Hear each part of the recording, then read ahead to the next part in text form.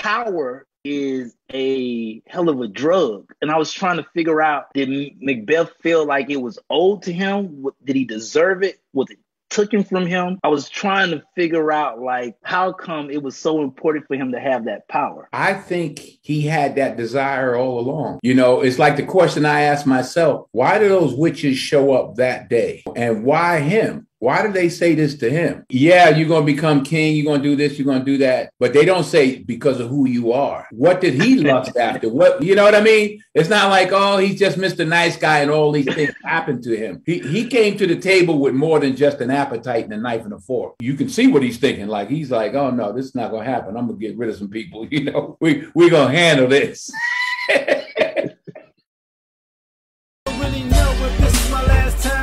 But what I know is I'm feeling just fine. My life is like a red carpet, and I'm feeling like the richest millionaire.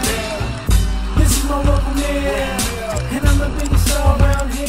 What's happening, fam? L.A.R. movement still moving. Subscriber died trying. You see the thumbnail? I'm glad you listen to the clip. And this is how destiny, you know, can go wrong, or destiny can be corrupted, or destiny can corrupt you. Macbeth. If y'all don't know, if people don't know what Macbeth is, it's a Shakespeare play. Basically, a Scottish general, got basically 3 witches came to him and told him he was going to be king, and because of that, instead of like inheriting the throne, he basically took that as, I'm gonna be king, and he started wiping out everybody who was supposed to be king till he was king.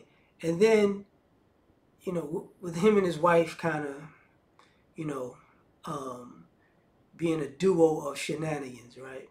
Backstabbing. And because of that, he became tyrannical. He became paranoid, and he was always, you know, looking over his shoulder, because he became murderous to the point where he was looking over his shoulder because he was doing people in and then killing other people to cover his tracks, and then this, that, and the third. And it basically led to a demise, right? But I think about that in the sense of, you know, sometimes I've talked about God giving me a vision, and God gives a lot of people visions. But some people,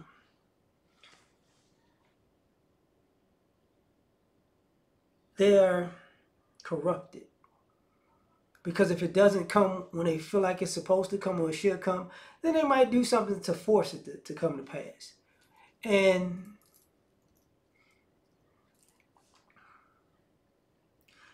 a lot of times that's not what was meant to happen in that way. But hey, you're there now. But sometimes be careful what you wish for, because you just might get it. And then, for a little curveball of this, if I look at America as a play or a movie, I would say white America's American story is Macbeth. They came here to the new land and manifest destiny. God gave them a vision that they could, you know, have a land of milk and honey. And then they became murderous, tyrannical, you know, murdered to cover their tracks, and paranoid. And the men and women have been, you know, digging themselves a deeper and deeper hole and trying to cover their tracks and being more tyrannical domestically and globally ever since, knowing that there's going to be an end. And the reason I think about it that way is because a lot of times we don't even take into consideration that people want power, but people want power for what reason? You know, you wind up with a situation where you have a lot of insecure people who want power, and you have insecure people who attain power, and they do the most outlandish stuff with it. You know, and the issue is they saw themselves in a position, or somebody told them they was going to be in a position, and it was never in them or their heart or their soul to actually get in a position to do right. And using what Denzel said,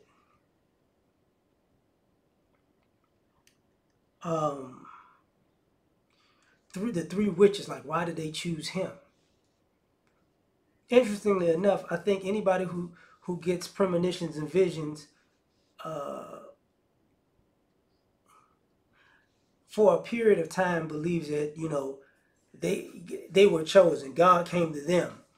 But God came to a lot of people. You're just one of them. But since you don't see past yourself, even if you're a good person or not so good of a person, you become entitled to that vision. And once you become entitled to that vision, it doesn't matter. Some people lack the morals to let it come to pass in a righteous manner. Some people look, it's going to happen by hook or crook. I'm going to get there by hook or crook. And it's like, wait, calm down.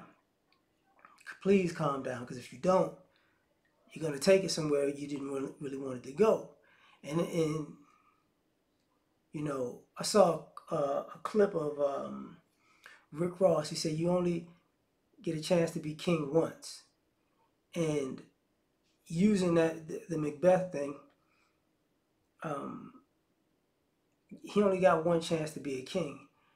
And he didn't see himself as being a king, you know, in hierarchy. Like, so he decided, hey, shot, you know. But heavy is the head who wears the crown, and sometimes, you know, heavy is the head of somebody who corrupts their destiny, because you might wind up living in the destiny that you were given a vision of, but if you do it in a corrupted manner, you realize you probably wish you never did it. Now, some people say, I'd rather be a king for a day than regular for life. And I would say you're stupid. I would say you're stupid. You know. But that's just my opinion.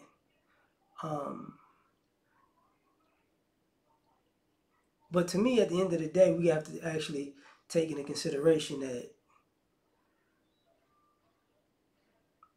when they say what's done in the dark will come to the light, sometimes that applies to your dreams. Sometimes that applies to your premonitions, because they come in the dark and you have to, you know, live long enough to see them come to fruition in the light. But unfortunately,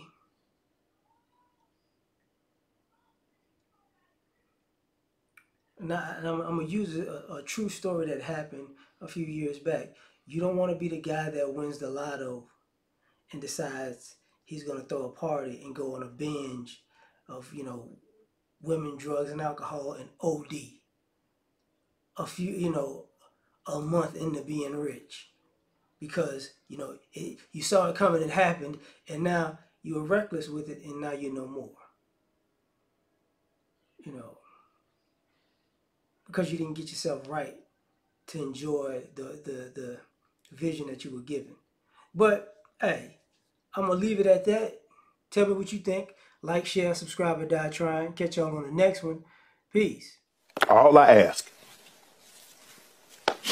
is when you lay your head on that pillow at night, know I gave you everything I had.